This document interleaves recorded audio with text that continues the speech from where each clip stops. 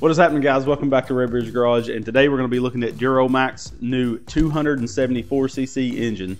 This is what I call the medium block engines, the medium. It's not a small block, and it's just like the first step in big block.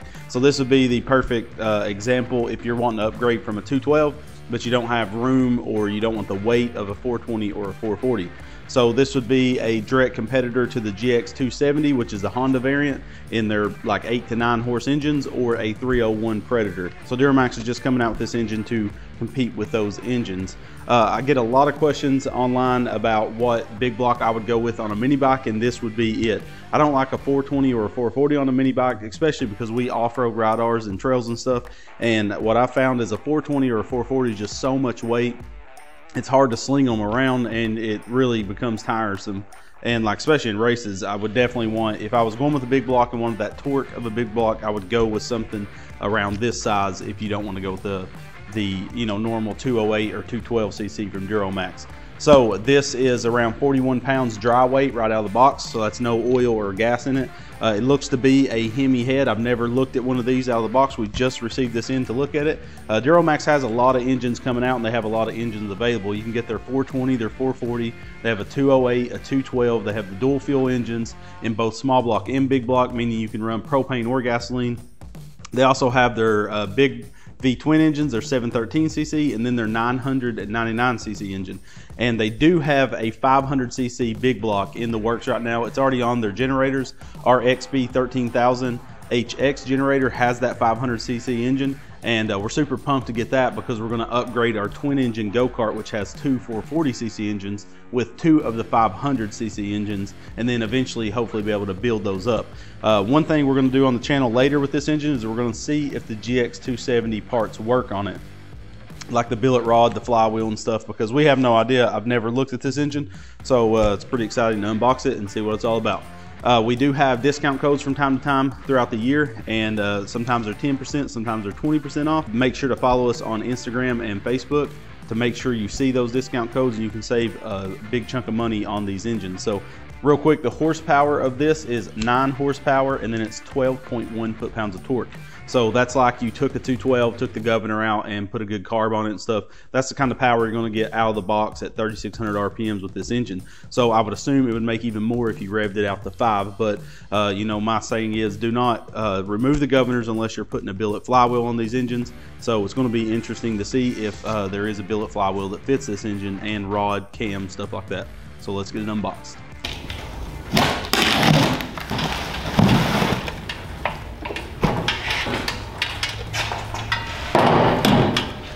All right, so we have the 274 out of the box. You can see that it's just like I was saying, it's a medium block engine. They've done, this is a whole new block. I've never seen an engine like this. Like the side cover, if you look at it, looks the size of a 212 or a 208cc, but the jug is the size of, close to a 420. Like, it's got a big girthy jug onto the block.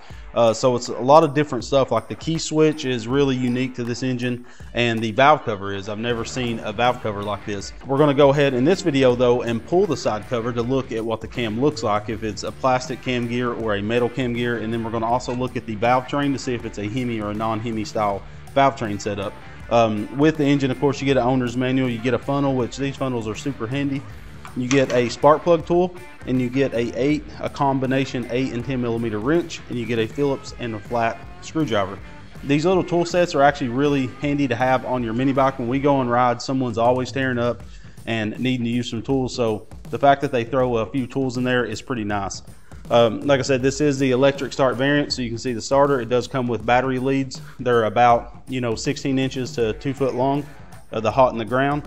So if you had this on a log splitter or something like that, this is a perfect engine for a log splitter or some piece of machinery like that, because you can get a lot more power and still almost fit it in the footprint of a 212. We will put a 212 up against it here in a minute, like put them side by side to see the different sizes in block.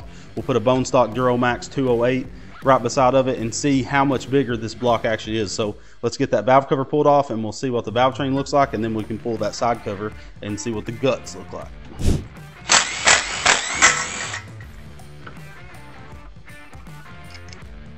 So you can see the valve train is really close to a 212 size. These are a little longer rockers than you normally see, but there's a lot of space in this valve cover. It's a really unique style. I've never seen this before. It does have the automotive style keepers on the valve ends, which is a lot nicer than the standard push down and move to the side of valve spring retainers.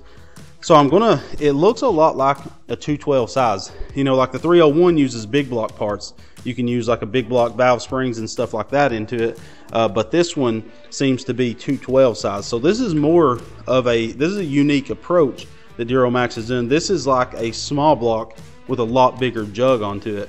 But nothing special in here. Rockers look about what you would expect in a non-Hemi style engine.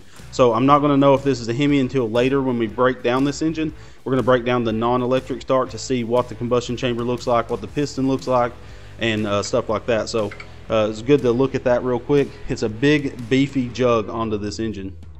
The valve cover has a full baffle system, so you won't blow oil out there.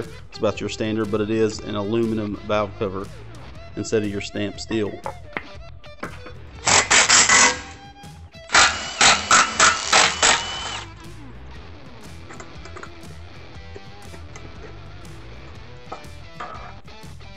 So you have the governor gear on the side cover just like a big block. And how a governor works is when this comes in contact with the gear of the cam and speeds up to 3600 RPMs, those weights will sling outward, which pulls back on the governor arm that pushes on this governor arm located up here on the block, which pulls back your throttle. So that's all a governor is doing. It's just a mechanical, you know, inertia is slinging these weights out, which pushes this little cap right here out and pushes on this governor arm right here, and that's all it's doing. I did not rip the side cover gasket, so that's nice because I'll be able to reuse that because I do not have an extra side cover. It looks like it does have a metal cam in it. That's what I like to see. I do not like when these engines come with a plastic cam gear, so it's nice that Duromax went with a metal cam in it. It will be nice to, I'm gonna go ahead and measure the cam right here and see, and what's funny is the cam gears, the gear on the crank that drives the cam is actually straight cut gears. That's different to see. If we look at the block size to the jug is massive on this engine. And that's where the real power is coming from. I mean, that's a normal side cover size for like a 212. Then you have this huge girthy jug on it. So I'm gonna say this is gonna be a real competitor for a good mini bike power plant because of the fact that it has this massive jug on it. The block is supported up here with this webbing, and it's just a real beefy engine. Like, I didn't know what to expect getting this thing in the mail, but I'm liking it quite a bit. I do like how the governor's easy to pull out. When they're in the side cover, I just take, and on the back side, you can see that it has a pin located right there. If you hit that with a hammer, you can knock it right out, and then a 1/4 inch bolt will thread right into it. You don't even have to tap it. It'll cut its own threads in that aluminum. So pretty sweet internal. I'm gonna go ahead and measure this and see what size this is. This could use a small block cam, but the only difference is a straight cut gears. It's the only thing that might hold us back on a cam. So 550 thousandths is what the cam is reading, which is a little bit bigger, if I remember, than what a 212 is. Double check my numbers here. Yeah, 550 thousandths is what the cam is reading. So I'm gonna have to do some research to see what's gonna fit that. But pretty exciting, especially if we can find a company to make a cam for this engine. It'll be really awesome to get that made and really do some performance testing. So guys, that was the 274 unboxing and first look. If you notice, when I had the side cover off, it does say Ducar in the block. So this is a Ducar engine like the Predator Ghost engine, and the Tiltson 212 comes from Ducar. So it is a Ducar block. I will note one thing that's interesting. It has a 25mm crankshaft. So if you was to use something like a 780 CBT on it, this has a 1-inch shaft hole in it. It does have some slop in it, as you can see on screen here. So I did contact Duromax and see if they could fix that in the next batch of engines, maybe make it 1-inch. So as of right now, there's not going to be a pulley off the shelf that's going to just work on this. You might be able to shim it up, but you're going to need about 1.5mm shims to fit in there to take up the slack. That is unfortunate. Maybe it was just something because the Chinese factories use a lot of millimeter measurements. and maybe that's why they went with that. So I am checking on that, so stay up to date. When we do pull this engine apart, I am going to wait until they confirm that they can get that fixed, because that will be an issue for some people. But if you look at it on the table here, here's the 208cc, then we have the 274, and then we have the Predator 301, which is basically the same class of engine, and you can see that it's quite a bit bigger. The side covers are a lot, you know, it's basically the perfect in-between engine from a 301 and a 212 or a 208. It was really interesting to see all three of them lined up here. It's just the growth of the engine, and a 440 is even bigger than a 301, and a 420 is as well.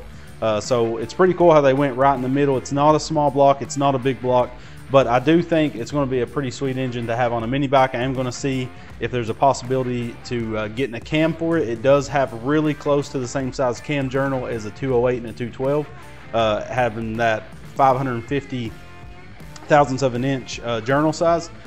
So we'll only have to see if they can make that straight cut gear, and that's the hard thing with the new engine, is getting companies to support it, because it is very expensive coming out with a new tooling for a billet rod and stuff. So I'm interested to find out what parts fits this in a later video. So let us know what you think of the 274cc engine. Would this be something you would get? Of course, if it had that 1-inch crankshaft, I think it's going to be pretty cool. We're going to build a mini bike soon with this engine. I am going to again try to get them to make the next batch with 1-inch crankshafts, and in the meantime I'm going to come up with a solution for this, since it does have that slop in there. But I think it's a really interesting engine. I always love unboxing new engines and taking a look at them, because I'm just so interested in these small engines. They're so fun to mess with, and yeah, that's what we do here. So thank you guys so much for watching. Make sure to check out the links in the video description, and thank you Duromax for sending this engine out. We'll be showing more engines that they're coming out with very soon, and we'll be building up the 999cc V twin on the channel very soon as well. So thank you guys for watching. We love you, and God bless.